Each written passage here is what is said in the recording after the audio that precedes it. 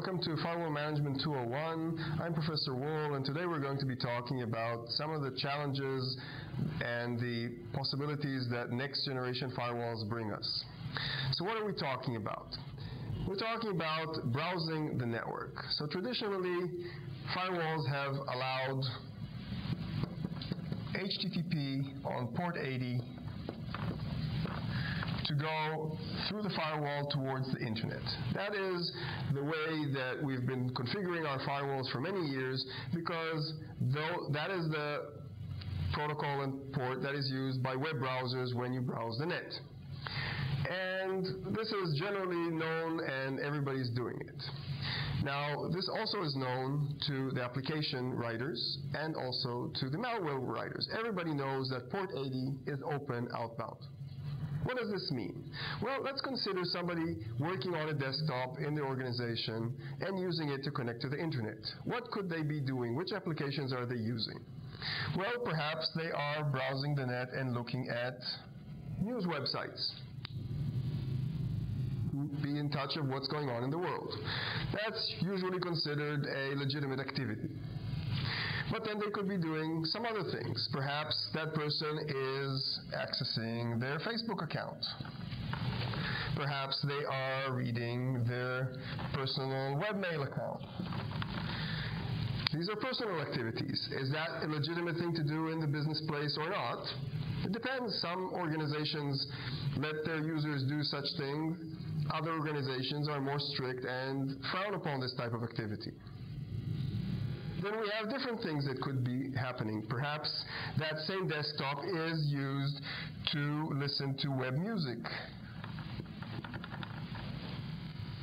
Web music can be a bandwidth hog. It could be using a lot of resources, or maybe accessing YouTube.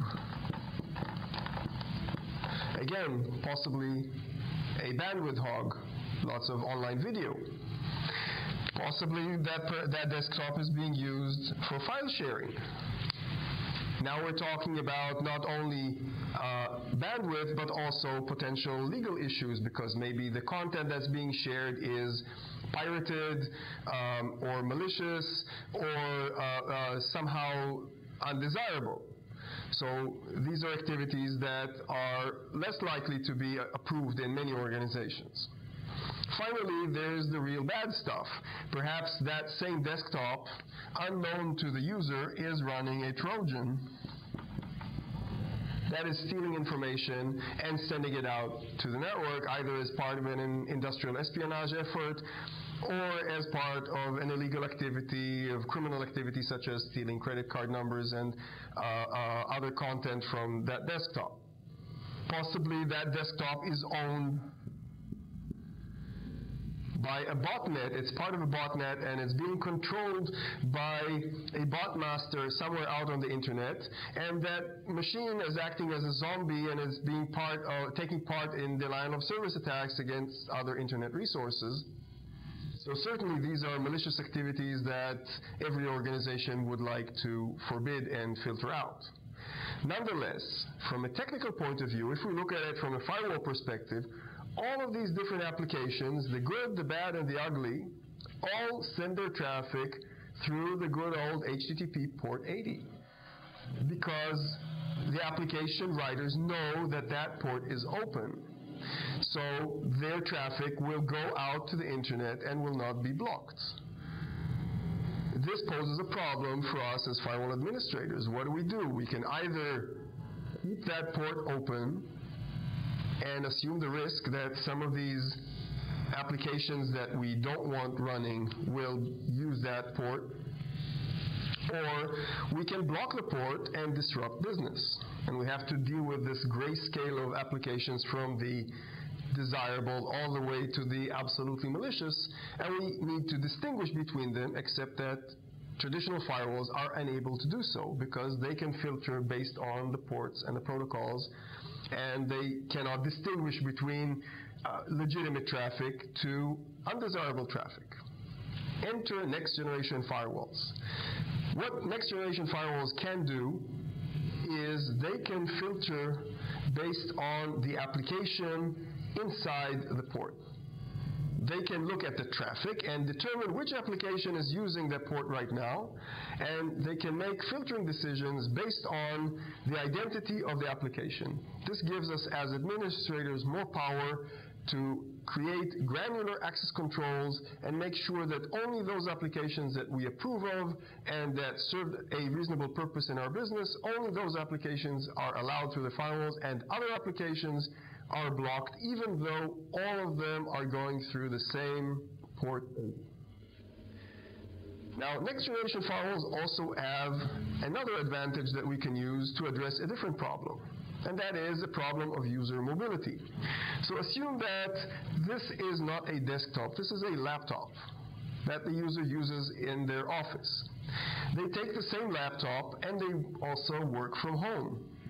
Or maybe they take it on the road and they use their laptop from their hotel or from their cafe through their hotspot, and possibly they're connected through a VPN. But it's the same person using the same equipment, except that they're somewhere else. Another scenario is where the user takes their laptop and they walk around campus. Now they're connected to a different area. They're connected wirelessly through some internal hotspot, and they're connected to the network from that point. It's the same person using the same equipment, but they get a different IP address every time because they're connecting through different directions. So each time they connect, whether it's from their landline, their wired connection in their office, or through a wireless connection inside the campus, or from a remote office, or from a hotspot on the internet, each time they connect, that same computer gets a different IP address. So from a firewall perspective, that makes filtering decisions based on IP addresses, each of these instances looks like a different machine.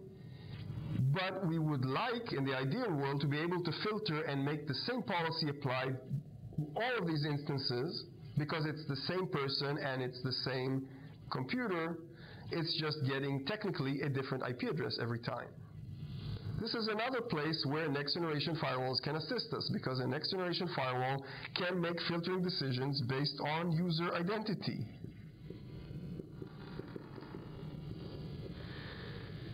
The same policy can apply to that laptop wherever it is connected to, regardless of the IP address that it has at that instance, because the same user is using it. So we can apply the same policy and it will follow the user around regardless of whether they're connecting internally or externally.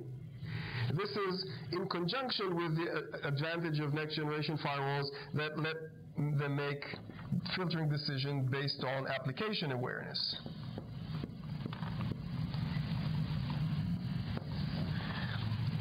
So we can see that next-generation firewalls offer us two advantages that we can use to regain control of some aspects of firewall management. One is application awareness, and the other is user identity-based filtering.